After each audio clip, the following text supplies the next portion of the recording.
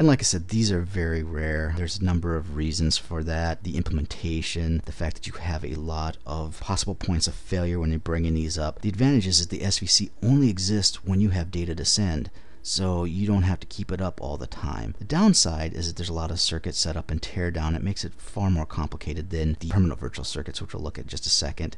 And as I mentioned, they're similar to an ISDN on-demand circuit. These would be great for backups. They never really got that popular. Again, I wouldn't commit too much time to learning about the details behind these, other than just to know how they are different from permanent virtual circuits. And that brings us to permanent virtual circuits, or PVCs. And most of the time when you're talking about a frame relay circuit, you'll refer to it as a PVC. VC, or virtual circuit, is more generic, since PVCs are pretty much what everybody uses. It's generally referred to as a PVC. Anyways, you can guess from the name, permanent virtual circuits are permanent. So unlike the SVC, you don't have to bring them up and tear them down. They're always on, basically. So anytime that you need to send data, you can go ahead and send it over the PVC. Of course, the downside to that is that when you're not sending data, that PVC is still up, but it's not that big of a downside. So the SVC versus PVC is kind of analogous to an always-on cable modem versus the old school dial-up modem, where you had to establish a connection to a modem bank before you could get on the internet. So if you remember the 4 operational states from an SVC, a PVC only really has 2 operational states, and that's transferring data or not transferring data. The difference with the idle is that it's not going to be terminated when the idle period ends. So you could be idle for days if you want, not send a single bit across the frame relay cloud, or you can transfer data all the damn time. As stated earlier, the overwhelming majority of frame relay virtual circuits will be PVCs. Data link control identifier, DLCI, which is pronounced DLCI. That's how you're going to hear it 99% of the time, is DLCI. This is going to be a 10-bit value. It's stored in a field. Actually, it's 2 fields. We'll see that when we take a look at the frame relay header in just a bit here. But it's a 10-bit value that is used as the frame relay address. So you can see 2 to the 10th power leaves you with 1024 possible DLCI values. Of those DLCI values, only 16 through 991 are currently available for use. DLCI 0 and 1023 are reserved for LMI, which we'll look at in just a bit. And then there's a few of them that are reserved for other purposes. So DLCIs are layer 2 addresses, and for those of you that are familiar with Ethernet, they are analogous to the MAC address in the LAN world. Unlike Ethernet, though, frame relay doesn't have a dynamic mapping protocol. There is something called frame relay inverse ARP, and we'll look at that. Works similar to address resolution protocol in Ethernet, but not exactly. So there's 2 big differences. One, there's not really an ARP or frame relay, and the other thing is that unlike the MAC address, well, technically you could have an exact same MAC address. It's very rare that that would happen, but for most purposes, MAC addresses are unique for each device. In frame relay, DLCIs are not unique for each router slash DTE slash device. You can have the same DLCI for your office in Bangkok as you do for your office in Minneapolis. They are locally significant only. Now, there are extensions to LMI that can make them globally significant. We'll look at that in other lessons, but generally they're locally significant only. And we'll take a look at that local significance and how that factors into frame relay design and implementation in much more detail in further lessons. But just keep in mind, those are the 2 important differences, is the lack of a true address resolution protocol and the lack of globally unique layer 2 addresses. And what this means for you is that when you don't have an address resolution protocol, you're going to have to manually map the layer 2 to layer 3 addressing, and we'll see that in quite a bit of detail coming up. So looking back at our triad of routers for our frame relay connection, you can see here how the DLCIs come into effect. So in this case, on router 2, you've got DLCI 201, and that connects you to the cloud. And then you have 301 here. On R1, you have 2 DLCIs, and this will get into a lot more detail later, but you can have multiple DLCIs connected to a single serial interface. Yeah, it'll get a little bit complicated, but we'll go into more detail about that later. Just know for now that you can have multiple DLCIs assigned to the same physical interface. So basically what R2 is going to do is it's going to say, I need to send a packet to R1. So it's going to say I've got R1's IP address, and that is 10.1.123.1. I need to know which virtual circuit to send that over.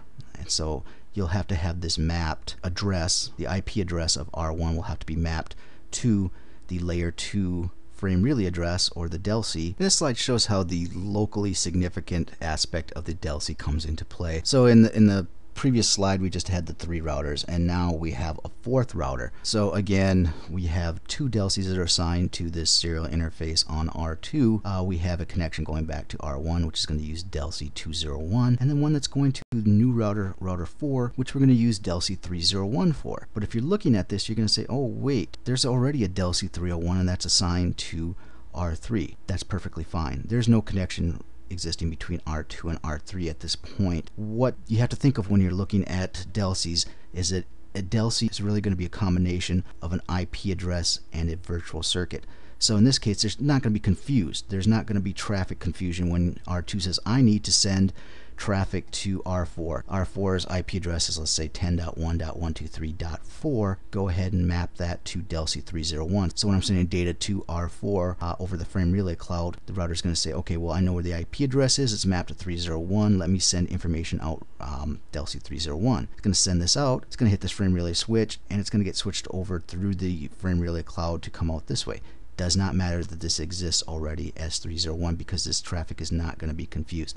So that's the significance of the local significance, in that it doesn't matter that this has already been used someplace else. It doesn't come into effect as long as the mapping between the layer 3 protocol address and the layer 2 DLCI is unique. Quick look at the frame relay header. Not going to go into a whole lot of detail. Right up here, this is actually a frame relay frame, not a packet. Again, I'm not going to get mired in semantics. So you can see here that there is a portion here that's called the header, and it's nice to look at this. This is the encapsulation. So it starts with the flag, and basically the flags just say, here's the beginning of the frame relay frame. And then this flag says, okay, we're done with this frame relay frame. Pretty simple frame structure.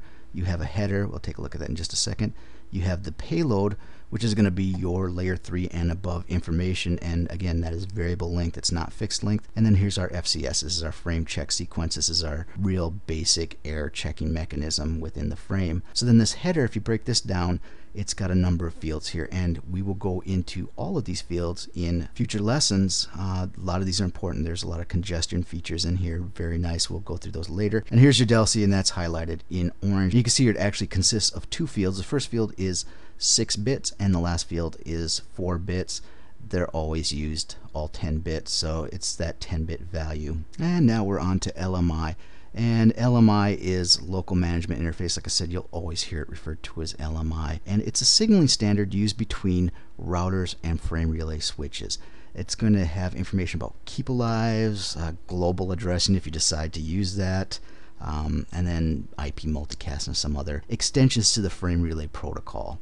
In the most basic cases, it's going to be keepalives between your router and the frame relay switch, as well as information about which virtual circuits are available on that connection.